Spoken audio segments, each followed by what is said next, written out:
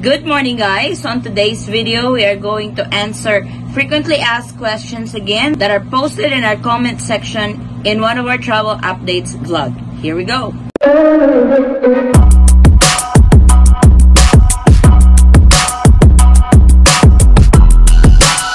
Hi, I'm Patricia.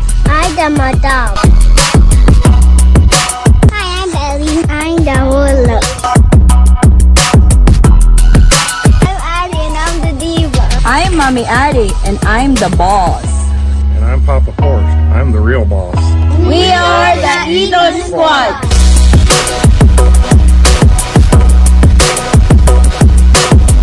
So this is how we are going to address our questions that were posted in the comment section of our vlog. So if the question is in Filipino, I will answer it in Filipino. And if the question is in English, I will try to answer them in English. I have received comments that they couldn't understand what I was talking about on my videos because I was speaking in Tagalog. So if you guys have questions or concerns, you can drop the comment in one of the travel update videos that I have. You can ask it in English or you can ask it in Tagalog, whichever you prefer, so I can answer it respectively. Just for a recap, we do travel update videos. If you have concerns and questions or you need procedures and stuff on what you need to do to go home to the Philippines in time of the pandemic, we have videos for 9A visa process. We have videos for dual citizenship process.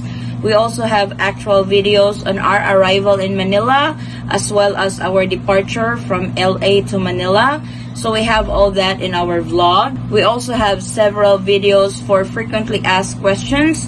If you want to go through all of that, we have those in our vlog as well. So for your reference, we all have the travel updates in our vlog that you can use or you can refer if you have questions when you travel to the Philippines during the time of the pandemic. So for our first question, this is from Elizabeth Daos. How if you have done swab test here in the US? Can you just use that instead of doing the test again?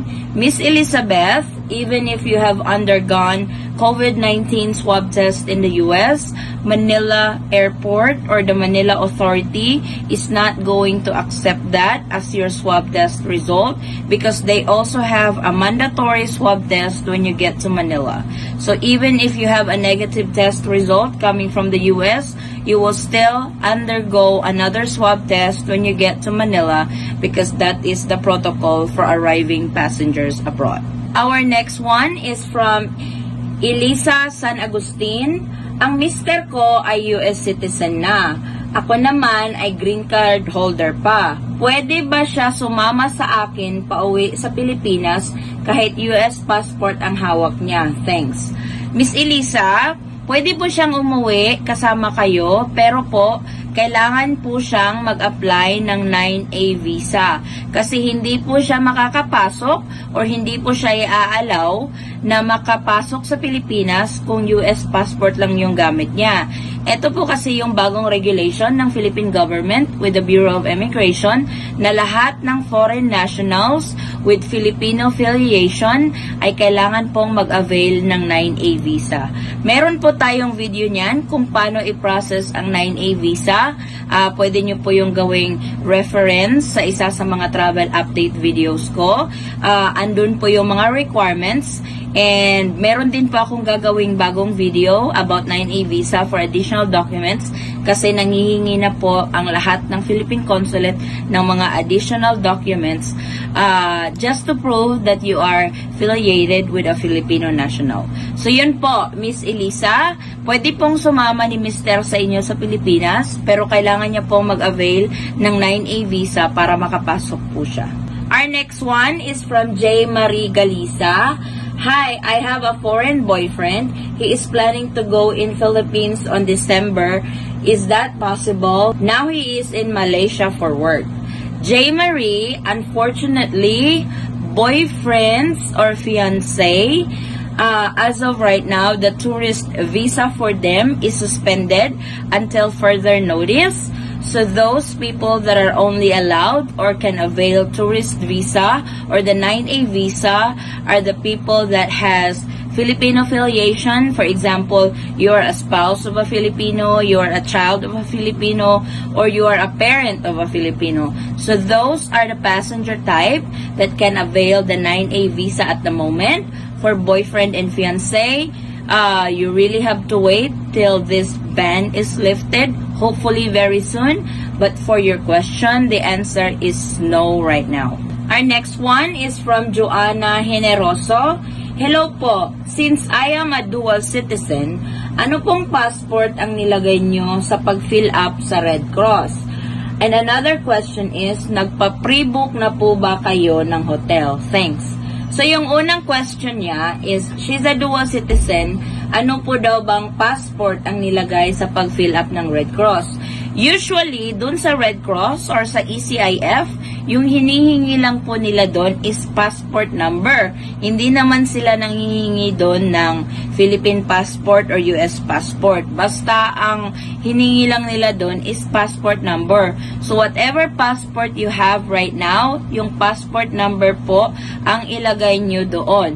So if you are carrying a US passport, yung number ng US passport nyo. And if you are carrying a Philippine passport, yung Philippine passport number din po yung ilalagay nyo. Ganun lang po kasimple yon. And then, for your question, kung nagpa-pre-book ba ako ng hotel? Yes, nagpa-book po kami ng hotel 3 days before ang flight namin sa Philippines. Kasi mas effective yun eh. Kasi, ang mangyayari, kapag nagpa-book ka way ahead of time, may chance pa na makancel yung flight mo, eh hindi ka na marirefund ang hotel niyan. So, it's better talaga that you have confirmed that your flight is really good to go before pa kayo magpa-book ng hotel. This one is from Emmanuel Peregrino. Hello, pwede po bang makatravel ang buntis at may kasamang below 12 years old sa mga airports po? Makakaalis po ba sila? Thanks. When it regards sa mga buntis po, Sir Emmanuel, depende po yan kung ano na po ba, how far na po ba ang pagbubuntis ni Mrs. Kasi may requirements din po or may protocol din pong sinusunod ang mga airline. If you are on a certain period sa iyong pagbubuntis, eh hindi na po kayo papayagang magbiyahe niyan. Pero kung if you are on your second trimester, I think they would allow you to fly, but to be sure po, tawagan nyo po yung airline kung saan kayo mag-book para masigurado po talaga na papayag sila na makauwi yung misis nyo sa Pilipinas on her condition. Makaka-travel naman ang mga 12 years old below na mga bata kasi nung umuwi kami, meron nga mga 8 years old, 7 years old na nakasabayan namin. So I don't really think na may ban when it comes to minor children as long as andun naman yung parents, hindi lang yung mag-isa sila kasi hindi naman allowed magbiyahe yung mga minor without the guardian or the parents. So, like I said, coordinate with the airline kung aling airline po ang pagbubukan nyo ng ticket pauwi ng Pilipinas para po makasigurado kayo na papayag silang makauwi yung misis nyo na buntis. Another one from Armenda Zapanta. Hello po, like ko po ang explanation nyo, very clear. Thank you so much. Ask ko lang po, meron po bang nade-deny sa pagkuha ng dual? Salamat po. I don't think may na-deny sa pagkuha ng dual citizenship kung ikaw naman ay talaga, yung candidate ka for dual citizenship. Meron sigurong nadi-deny, pero yun talaga yung mga hindi talaga pwedeng mag-apply ng dual citizenship. Pero kung ikaw naman ay former Filipino at nag-naturalize ka sa ibang bansa, I don't think na madi-deny ka for dual citizenship. Ang next natin is from Star. Hello sis, if 9G visa as employment visa, it's long-term visa valid until 2020. Is it allowed to enter the Philippines now? Actually, this one I have inquired with the Bureau of Immigration. And this is the reply to me when I inquired about this 9G visa or the employment visa. So this was the reply from the Bureau of Immigration. Good day. 9A visa holders are still not allowed to enter the country unless they have Filipino spouse or children. Thank you. So as I understood it, if you have affiliation with a Filipino national, you're allowed to travel using that visa. But if you don't, you are still not allowed to enter the Philippines. Ang next po natin ay si Singluto Dengar. Hi po, yung fiancé ko sa UK, pwede ba siyang mag-apply ng tourist visa sa Pinas? We get married kasi ate, thanks sa reply.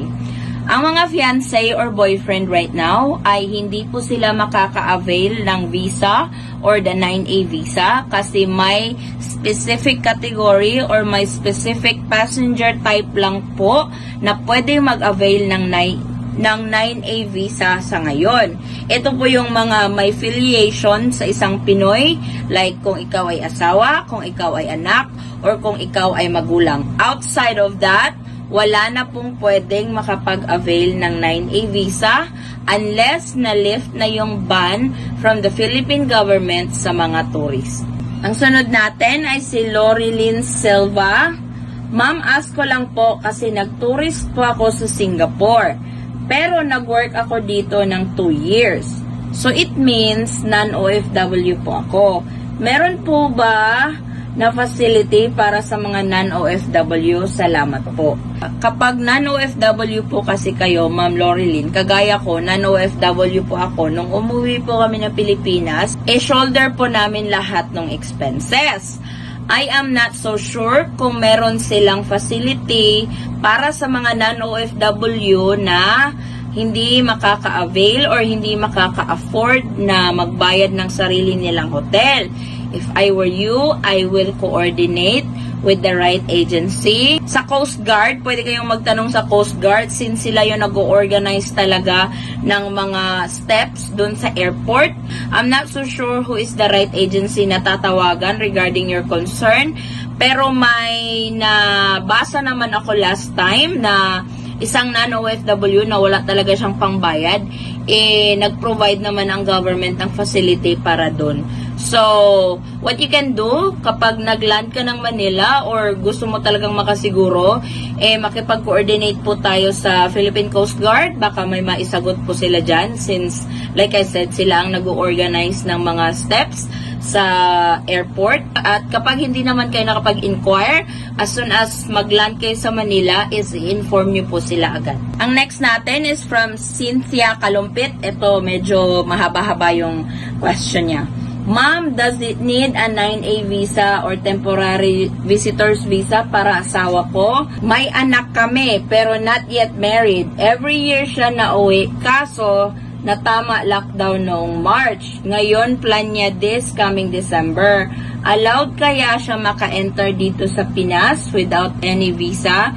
Kasi 1 month lang naman siya dito. As every uwi niya talaga is 1 month lang stay niya dito. So, Miss Cynthia, regardless kung ilang days or weeks or month magstay ng asawa niyo sa Pilipinas, kapag uuwi po siya ng Pilipinas, is kailangan po niya talaga ng 9A visa. Sabi nyo, hindi pa po kayo kasal pero may anak kayo, makaka-avail pa rin siya ng visa. Ang question ko po dyan is ilang taon po yung bata? Kasi makaka-avail si Mr. nyo ng 9A visa kung minor pa yung bata kasi nandun yun sa passenger type A. Parent of a minor children na Filipino. So yun po yung tanong ko, kung ilang taon na po ba yung bata. Kung minor pa, is makaka-avail po si Mr. ng visa. We have another one from E. Roberts. Hi, Madam. Not related to the content of your video, but can I ask if my husband still need a tourist visa to enter the Philippines? I'm still a Filipino citizen, and how about foreign son? Does he need a tourist visa as well? We're planning to visit Philippines by November. Thanks a lot. E. Roberts, with your case, yes, the husband still needs to avail the 9A visa.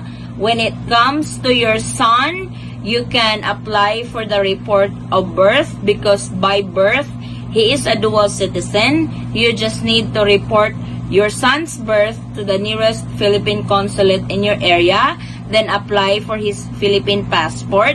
The other option also for your son is he can also avail for the visa. So either options will work. For your husband, the 9A visa. For your son, you can do the report of birth, or you can also apply the 9A visa for him. Just a disclaimer, guys, I am not an immigration lawyer. The answers that I provide to those comments posted in one of our travel videos are based on our actual experience and based on research, talking to the Bureau of Immigrations. If my followers or if my subscribers has concerns that I couldn't answer on my own, I refer it to the Bureau of Immigration. I call them or I message them if my answer is going to be correct to the concerned question posted in our vlog. Please take note that you can use all my travel videos as a guide or as a reference if you are planning to go to the Philippines in time of the pandemic. But please inquire or research or call the right agency or the right office for the documents or any other additional requirements that you will need when you go home to the Philippines, as these protocols and procedures are subject to change from time to time. This may be the update for today, but it will change in the next few days. So you really need to make sure that you are up to date on all travel updates every time. So ayan, natapos na naman natin ang isang parte ng mga frequently asked questions ng mga kababayan natin na uuwi ng Pilipinas during the time of the pandemic. Like I said, if you have concerns and questions, you can drop a comment in one of our travel update videos. If you are a foreign national or if you are a foreigner who's got concerns and questions regarding your travel to the Philippines, you can drop me a comment in one of my travel update videos and I will answer it as soon as I can. And to those who have more questions about immigration and travel to the Philippines during the time of the pandemic, don't be hesitated to drop a comment in one of our travel videos and I will try my best to answer everybody. So I will see you guys on our next frequently asked question videos. We have more to come and hopefully I was able to answer or I am able to answer all your inquiries regarding traveling to the Philippines during the time of the pandemic. Be safe, everyone, and thank you so much for the continuous support on this channel, the Eaton Squad. And if you are new to this channel, I welcome you all to the Eaton Squad family. And if you are not a subscriber yet, please consider subscribing and hit that notification bell so I can give you updates of the latest travel updates going to the Philippines during the time of the pandemic. I'll see you guys soon. Be safe. God bless. Mwah.